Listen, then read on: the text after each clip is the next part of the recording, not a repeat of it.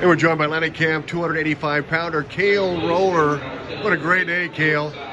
You win the Roland Dyer your senior year in a very competitive tournament. And take us through your day today. It was just a good tournament. A few teams, they dropped out, but we picked up a few more good teams.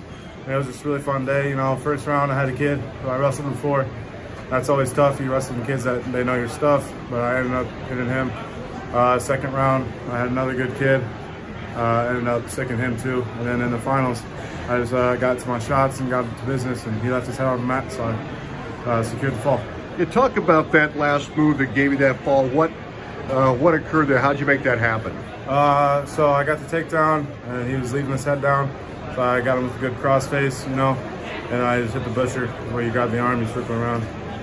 You got your nose to the grindstone, Cale. Talk about what's coming up here and your thoughts on this team and you here as we move forward. This team, we got some good things going. We're missing a few spots, but we got kids that are battling. They're fighting. We're all fighting for bonus points.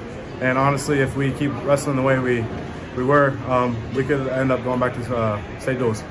And personally, I got my goal set high. I want to win the state title. That's all I want. And you're on the right track, Cale. Congratulations. Great day today, and good luck the rest of the way. Thank you, Tom.